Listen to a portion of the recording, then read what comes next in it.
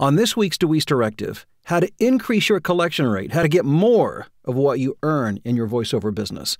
Also, how to take feedback and use it to build you up rather than to allow it to tear you down. Stay close.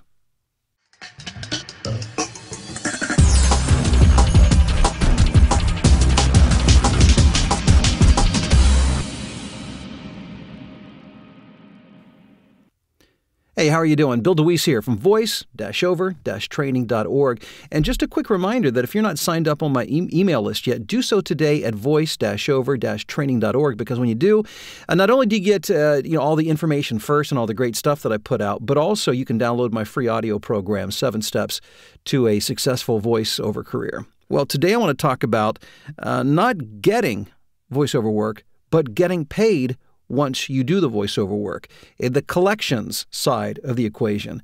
My collection rate is consistently near 100%, 99.7% to be exact. But who's counting, right? And that's over the course of hundreds of jobs and hundreds of thousands of dollars a year. So it's a lot of work. That's not just coming from 1 or 2 jobs. That's spread out over a lot of work over the course of a year, and I'm getting almost all of it. How do I do that? It's because I treat collections like I treat everything else that I do. I treat it as a marketing function. Now, for our purposes here, I'll define marketing as creating and maintaining awareness in your target audience. So you've got to create the awareness. You got to say, hey, I'm here. But then you have to maintain the awareness by keep saying periodically in appropriate ways, hey, I'm still here, so they don't forget about you. A lot of people don't get paid in any kind of business, whether it's voiceover or any other business, because they're not good at making sure their customers, their clients, never forget them. Most clients intend to pay. Now, that's not to say there are not a few out there who will try to pull one over on you. It happens. It's part of business. But by and large, the vast majority of clients intend to pay.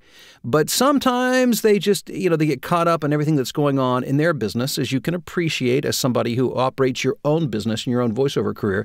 And sometimes you're not top priority because they forget about you. They're overwhelmed with the current pressing issues, and you take a back seat in their mind. So find ways to make sure to stay in touch, to say, hey, I'm still here. Hey, did you receive my invoice? Hey, just checking on the status of my latest invoice. Because if you do that professionally and friendly and consistently, you will get paid. Now let's talk about the performance tip for the day, and that is taking criticism and using it, or feedback. Let's call it feedback because it's a more positive word, right? And using it for your benefit to help you grow as a voice talent.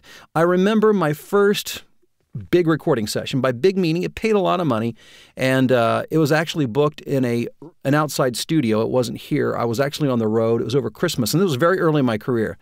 And they were willing to book it at the nearest studio that I was at that had ISDN, so they could connect me. The client was in Texas. I was going to be in Ohio. And so they made arrangements for me to stop at a studio in Columbus to do the session.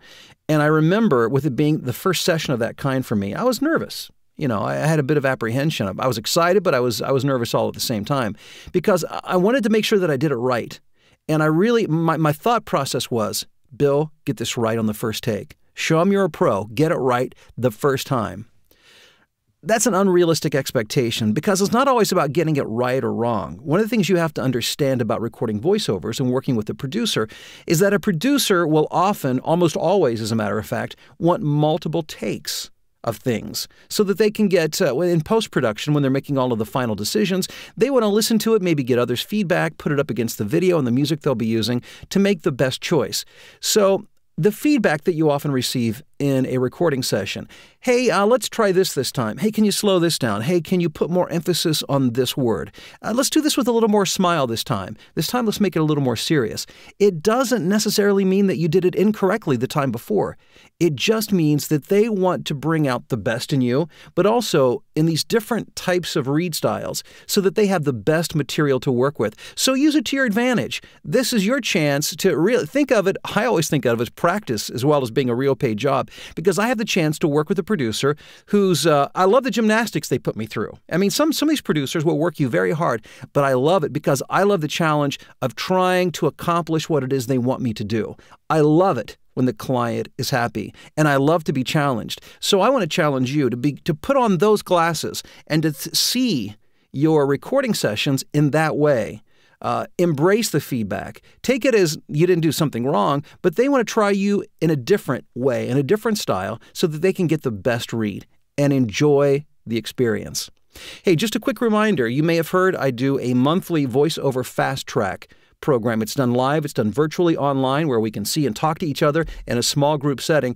And these classes have been filling out pretty far in advance. My next class is coming up in January, and there are still some seats available if you're interested. And by the way, we do it over 4 weeks, 4 Thursday night sessions for 90 minutes each evening, and we cover all of the big foundational areas of voiceover. And we allow for time for me to give you direct feedback on your reads to help you improve, to gain more confidence, more skill, to make you a marketable voiceover talent. For information on that, simply drop me an email at voiceoverexpert@gmail.com.